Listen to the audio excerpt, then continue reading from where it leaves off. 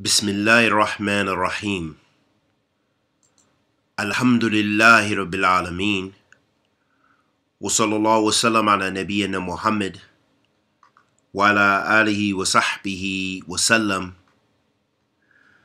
أسأل الله الكريم رب العرش العظيم أن يتولاك في الدنيا والآخرة وأن يجعلك مباركا أينما كنت وأن يجعلك ممن إذا أُتي شكر وإذا ابتلى صبر وإذا أذنب استغفر وصلى الله وسلم على نبينا محمد وعلى آله وصحبه وسلم. أيها الأحباب, may Allah subhanahu wa ta'ala bless us all and forgive us all and grant us success in this life as well as the hereafter. I wanted us to begin, and this is the first lesson in a book I just finished translating with the permission of Allah subhanahu wa ta'ala, and it's entitled The Encouragement to Follow the Sunnah of the Prophet Muhammad sallallahu alaihi wasallam by our Shaykh Ibraheem Al-Rahaylee, Hafidhullah ta'ala. And before beginning, just to give a very brief idea about who the Shaykh is, so that way you know who you have something about the person you are taking knowledge from, that we are translating from. The Shaykh, Hafidhullah ta'ala, is one of our mashayikh that is known for the Sunnah of the Messenger of Allah sallallahu alaihi wasallam. He is a professor at the Islamic University in Medina, Jama Islamiyah, meaning he's a PhD holder in Aqidah, and I believe his master's or his undergraduate work was in fiqh or something to this effect. And the Shaykh, Hafidhullah ta'ala, is more and more, min fadlillah subhanahu wa ta'ala, is teaching in the haram more often during the Hajj season, during Ramadan sometimes, and is very busy with spreading knowledge. And he is a student of amongst many mashayikh like Shaykh Abdul Muhsin Al-Abbad, and also his supervisor for his PhD thesis, I believe it was, or it was his master's, was Shaykh Allama Muhammad Aman Ajami rahimahullah ta'ala, one of our great Ethiopian mashayikh that passed on approximately about 10 to 15 years ago, rahimahullah ta'ala, and may Allah have mercy upon all the ulama of Ahl Sunnah. And moving on, the Shaykh entitled this is a kalima al-mutaba' لسنة النبي صلى الله عليه وسلم والحرص عليها. So he entitled this, and this is from this was a talk that he gave, and it's entitled Encouragement to Follow the Sunnah of the Prophet Muhammad sallallahu alaihi wasallam. And before we get into it, I also want to mention the way that we will look at this treatise. We will mainly rely on my translation, and I will make some comments, a very little commentary of things that I feel that may be beneficial, or things that may need clarification from the translation or otherwise. So this booklet was written by our Shaykh Ibraheem ibn Amir Al-Rahaylee, Hafidhullah ta'ala, who has been an inspiration to me since the time I lived in the city of the Prophet Muhammad sallallahu alaihi wasallam in Medina. The Shaykh's lectures and lessons that I was able to attend were and continue to be a source of inspiration to me and many others, and have assisted us with the tools and knowledge and understanding of how to deal with many of the trials that have befallen Ahl Sunnah in contemporary times. The balance and insight of the Shaykh and his desire to pursue and exhibit the truth wherever it may be found, and his persistent call to the Sunnah, have also been a source of strength and offer many lessons for the student of knowledge to benefit from. I ask Allah the Almighty to protect and preserve the Shaykh, forgive him of his shortcomings, and bless the Muslims everywhere with sincerity to Allah and firmness upon the Sunnah of the Messenger of Allah sallallahu alaihi wasallam, and may Allah rectify the affairs of the Muslims everywhere, and especially those who are being harmed for their adherence to the Sunnah of the Prophet Muhammad sallallahu alaihi wasallam, like our brothers and sisters in Damaj, Yemen, who are being attacked by the Shia and Ahl Sunnah. The Shaykh began his treatise, Hafidhullah Ta'ala. He said, Bismillah ar-Rahman ar-Rahim, in the name of Allah, the most beneficent, the most merciful. This is a short lecture during the blessed month of Ramadan, 1433 Hijri. And we ask that Allah the Almighty makes it beneficial for whoever hears it. And the topic is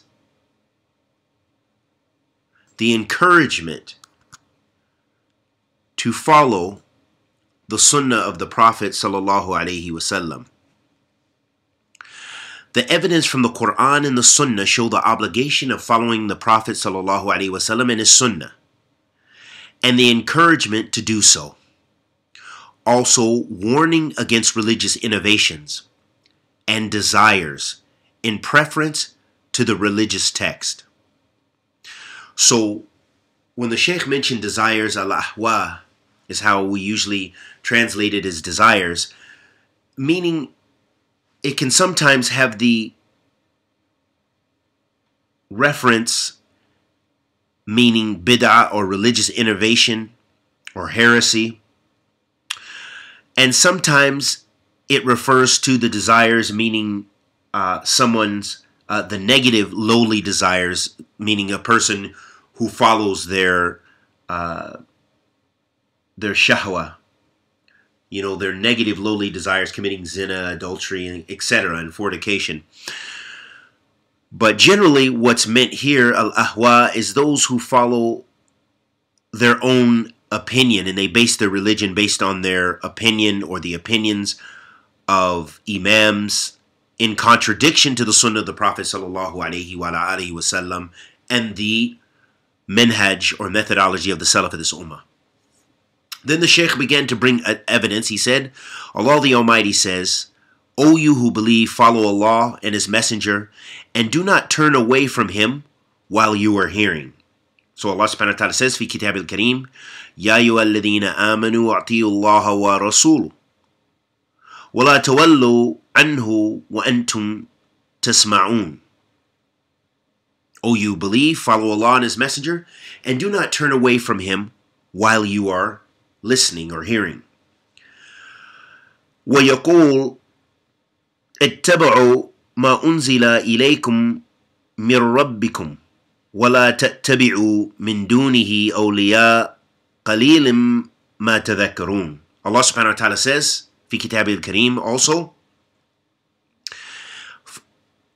follow what has been sent down to you from your Lord, and follow not any helpers besides Him. Little do you remember. And Allah subhanahu wa ta'ala also says, في كتاب الكريم, وأن هذا صراطي مستقيم فاعتبروا ولا تعتبروا سبل فتفرق بكم عن سبيله ذلكم وساكم به لعلكم تتقون. Allah subhanahu wa ta'ala says في كتاب الكريم, say, if you really love Allah, then follow me. Allah will love you and forgive you of your sins. And Allah is oft forgiving, most merciful. And Allah subhanahu wa ta'ala says, and this is the translation of the last verse we mentioned. I missed a verse where the Shaykh mentioned the verse where Allah subhanahu wa ta'ala says, قُلْ إِن كُنْتُمْ تُحِبُّونَ اللَّهَ فَاتَّبِعُونِي يُحْبِبَكُمُ اللَّهُ وَيَغْفِرْ لَكُمْ ذُنُوبَكُمْ وَاللَّهُ غَفُورٌ رَحِيمٌ.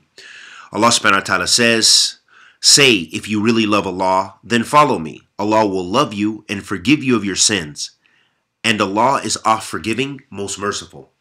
And in that verse, it shows us, Ayyul Ahbab, that Allah subhanahu wa ta'ala commanded the Prophet sallallahu alaihi wasallam to tell the people, say, if you really love Allah, then follow me. So that shows us the obligation to follow the Sunnah. And all these verses that the Shaykh is mentioning from the speech of Allah subhanahu wa ta'ala, from the kalam of Allah, are illustrating the importance of following the Sunnah of the Messenger of Allah sallallahu alaihi wasallam. And that was the point of the main aspect of the Shaykh's talk, following the Sunnah, the encouragement of following the Sunnah. So Allah subhanahu wa ta'ala all throughout the Quran encourages us and orders us to follow the Sunnah. And anytime we hear an obligation, we know an obligation from the Quran and the Sunnah shows us it's an obligation to do so. Meaning anytime there's a command in the Quran and the Sunnah,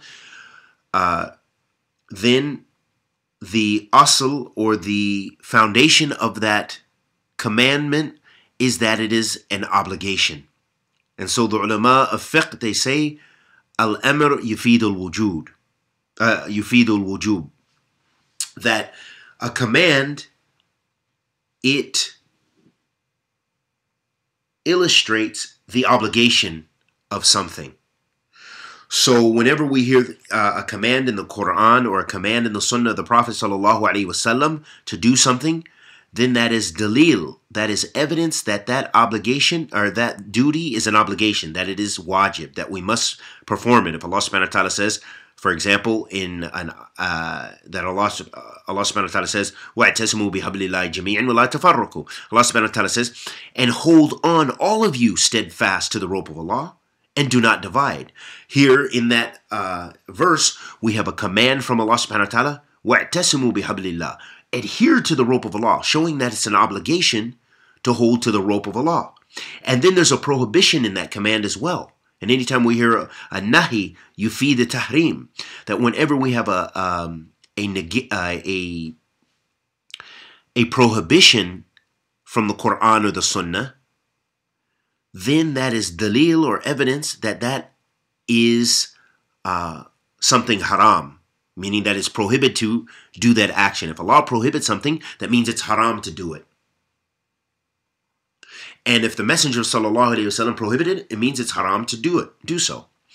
So those are the origins of a command and a nahi, and a prohibition, is that they al-amr yufid al-wujub, that a command in the Quran and the Sunnah shows that it's an obligation, unless, and then here's the exception, unless there's evidence to come from the Quran or the Sunnah to show that it is not an obligation, but that it is recommended, or that it moves to one of the other ahkam in the Sharia, from the khamsa ahkam, from the 5 different rulings, from being wajib, an obligation, or mustahab, something that is recommended, or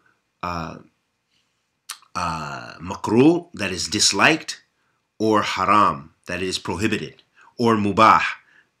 And just to briefly go over that, and we'll end on this because we'll break this up so that these can be short lessons that hopefully can be of benefit, is we'll just explain this, and this is outside of the scope of the treatise of what the Shaykh was talking about, but just since we opened this door up, let's complete it. That when we talk about these 5 ahkam of the Sharia, al-wajib, when we say something is an obligation, that means that when you must fulfill that action or command, and you will be rewarded for doing so. And the failure to complete that command means you have incurred a sin, that you will get a sin. That's if something's wajib. If something is mustahab, it's recommended. Like when we say the sunnah prayers, or something is recommended, is mustahab. It's recommended, or it's liked, or preferred, or what have you. This means that that action, if you do it, you'll receive reward from Allah subhanahu wa ta'ala. You'll receive ajr. But if you don't do it, then you will not receive any sin. And that's what differentiates an obligation or wajib from mustahab. And then when we move to makruh or mubah, mubah means that something is permissible, but that it is, but you don't receive reward for it, nor do you receive a sin for leaving it. There's no, reward tied to it. So, for example, as the ulama, they sometimes give the example of an apple, eating an apple. It's mubah. It's permissible. But you get no ajr for eating an apple, nor do you get a sin for eating an apple, nor do you get a sin for leaving off eating an apple. And this is not a dars in usul al-fiqh, so we won't go into any more details with regards to that. Then we move to makruh, when something is disliked. Disliked meaning that action or command or what have you, if you do so, then you do not receive a sin, nor do you receive a reward. But if you leave it, if you leave something that is makruh, something that is disliked, then you'll receive ajr for leaving off that. And then finally we have what is haram, what's prohibited, and meaning those things which if you do it, you will get a sin. If you leave off the haram, you will receive ajr, you will receive reward for it. And we ask Allah the Almighty to accept our good and forgive our evil, and bless this to be of benefit to us all, and may Allah subhanahu wa ta'ala forgive us of our many sins. Wa sallallahu wa sallam ala nabiyyina Muhammad wa ala alihi wa sahbihi wa sallam, until our next dars.